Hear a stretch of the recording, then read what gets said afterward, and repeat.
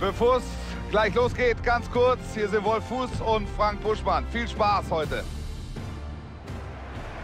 Und heute heißt es also TSV 1860 München gegen den VfB Stuttgart. Kurz zu den Gästen, wie schätzt du sie heute ein, Buschi?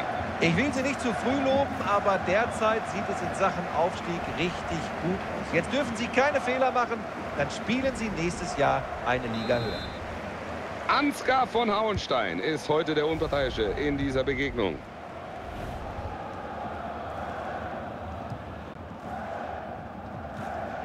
Da trennt er ihn vom Ball.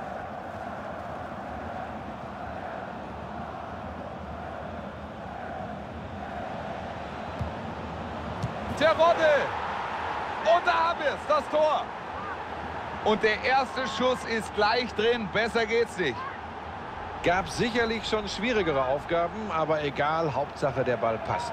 Hoho, den macht er gut mit der Innenseite. Und da braucht er nicht viel Kraft, er platziert das Ding gut.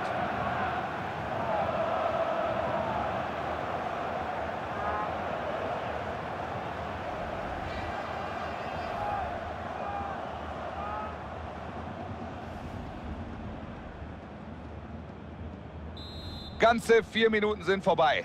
Da ist hier das 1:0 gefallen. Da zieht er ab. Der Pass, stark gemacht. Tor! Tor in München! Tor! Tor! Tor! Tor! Tor! Tor! Tor! Tor! Tor! Ja! Tor! Tor! Tor! Da ist er drin! Tor! Tor! Tor! Tor in München! Tor! Tor! Tor! Tor!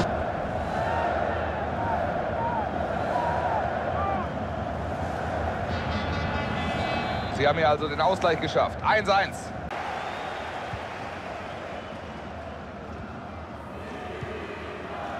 Gentner. Das könnte die Führung geben. Tor ist leer. Brillant gemacht. Ah, das siehst du als Torwart nicht gut aus. Er hält den Ball erst, aber er hält ihn eben nicht fest und dann geht er doch noch rein. Die Wiederholung dieses Tores schauen wir uns gerne nochmal an. Oh, da haben die Verteidiger ihn aber im Stich gelassen und so kannst du den Gegentreffer irgendwann dann nicht mehr verhindern.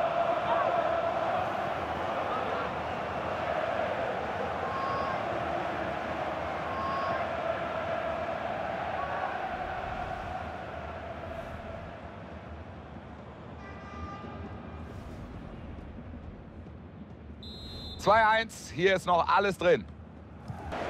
Da kommt der schnelle Einwurf.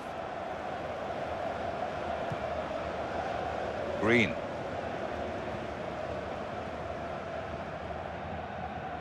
Jetzt könnte es gefährlich werden. Terodde. Tor Stuttgart.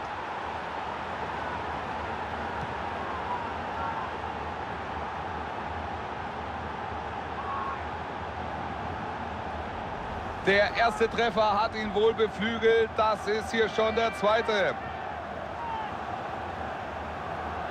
So, jetzt können wir uns den Treffer noch mal genau anschauen. Diesmal aus einer anderen Kameraperspektive.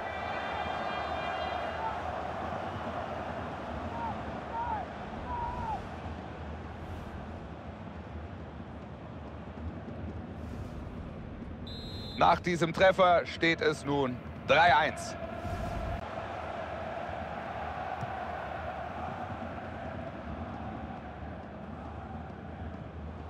Das könnte eine Gelegenheit werden.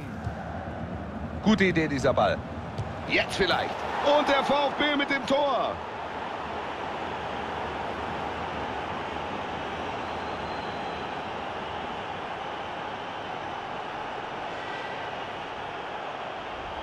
Und ein weiteres Tor. Sie scheinen das hier bis zum Ende ganz seriös durchzuziehen. Keine guten Nachrichten für den Gegner. Nee, Wolf, nicht wirklich. Die haben jetzt alle Hände voll zu tun, um eine noch höhere Pleite zu verhindern.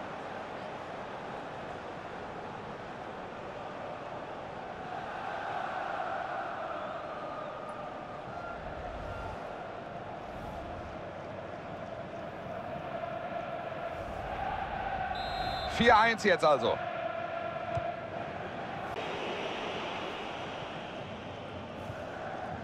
Terodde.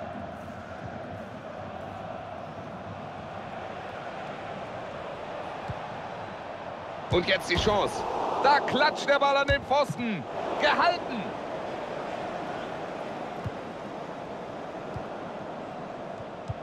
Gut aufgepasst. Er versucht es einfach mal aus der Distanz. Und jetzt vielleicht die Chance, gibt Ecke. Werfen wir noch mal einen Blick auf diese Chance.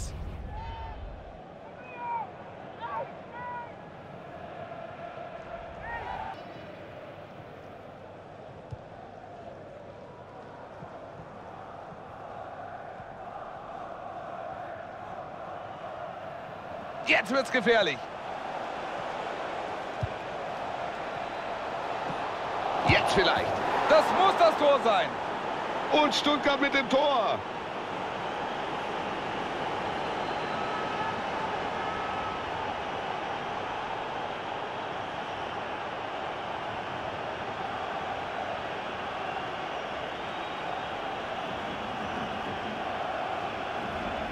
Also, da schauen wir noch mal ganz genau hin bei diesem Tor. Ich muss sagen, da haben sie ihren Keeper auch nicht unterstützt. Da musst du einfach den zweiten Ball verhindern.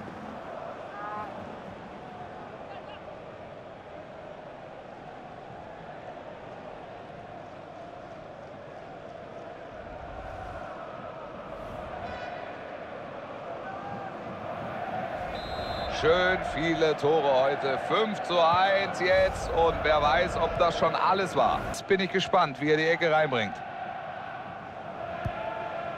Reguläre Spielzeit ist um, aber es gibt 4 Minuten obendrauf. Green.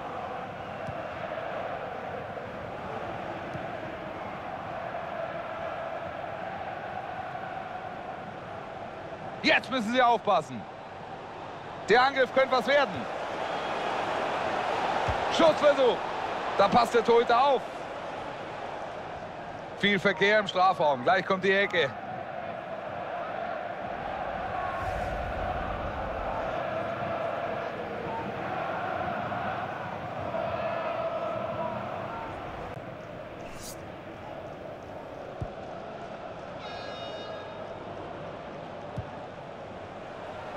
Jetzt schießt er.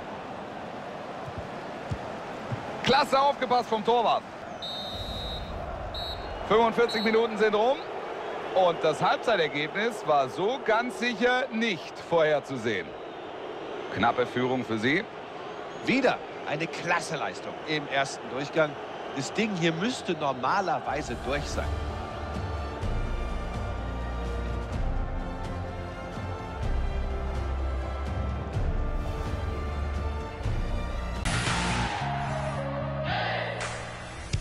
Und jetzt laufen die zweiten 45 Minuten. Die erste Hälfte war eine klare Angelegenheit. Ich bin gespannt, ob sie noch mal ins Spiel zurückkommen. Olic. Da gewinnt er den Zweikampf. Kein Zweifel, das ist Freistoß.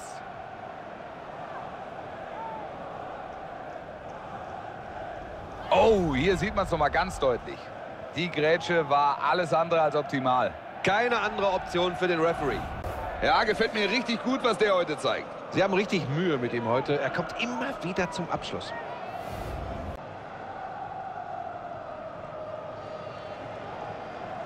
Jetzt könnte es gefährlich werden.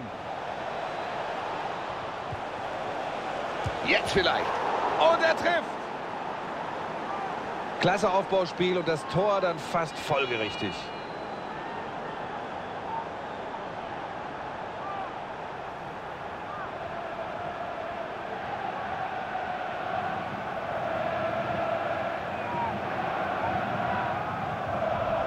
Und da macht er sein zweites Tor.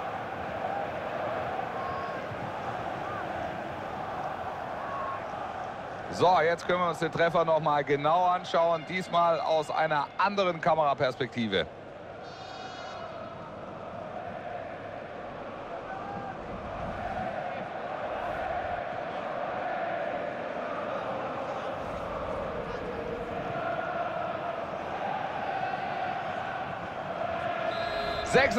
Das ist schon eine richtige Abreibung.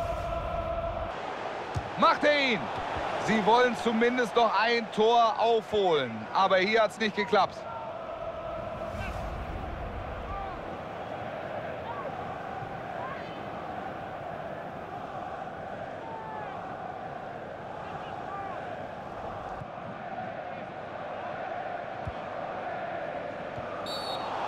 Das ist ein Foul, da muss er Freistoß geben.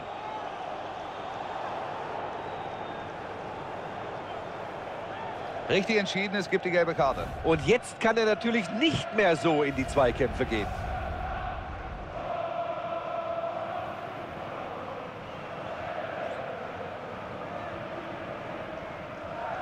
Ich werde hier ausgewechselt.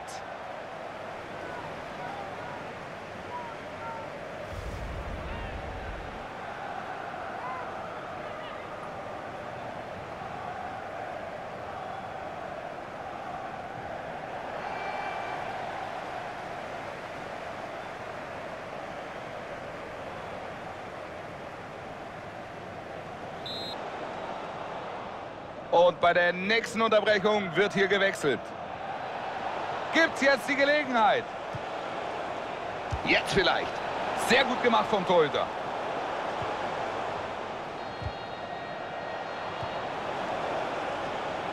Und jetzt die Chance.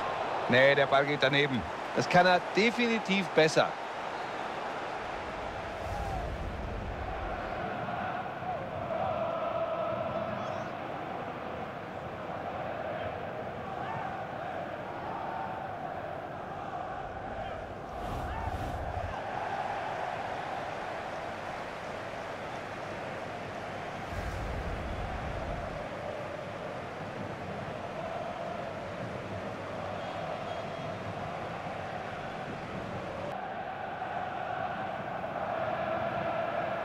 Das könnte gefährlich werden.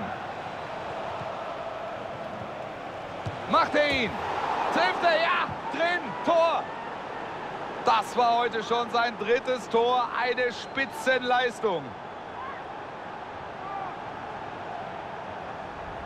Er ist richtig gut drauf in dieser Saison, ist nicht sein erster Dreierpack in dieser Spielzeit.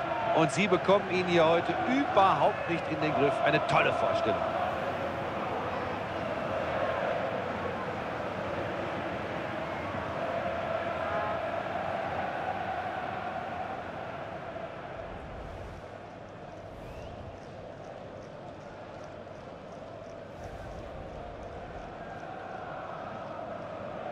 Das ist eindeutig heute, zumindest bisher. Mal sehen, ob sie hier noch zurückschlagen können, irgendwie.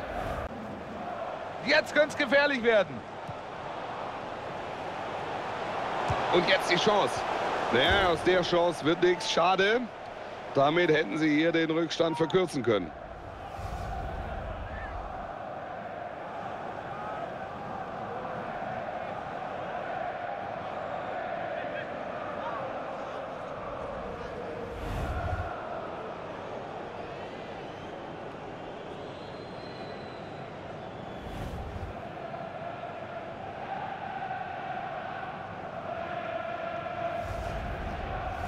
Da bin ich ganz bei dir, Wolf.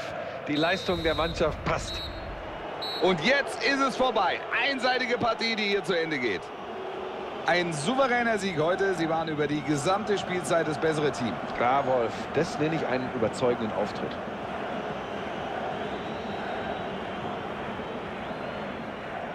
Absolut überzeugend seine heutige Leistung. Hat für mich tatsächlich in diesem Spiel den Ausschlag gegeben, war der entscheidende Mann mit seinen 3 Toren.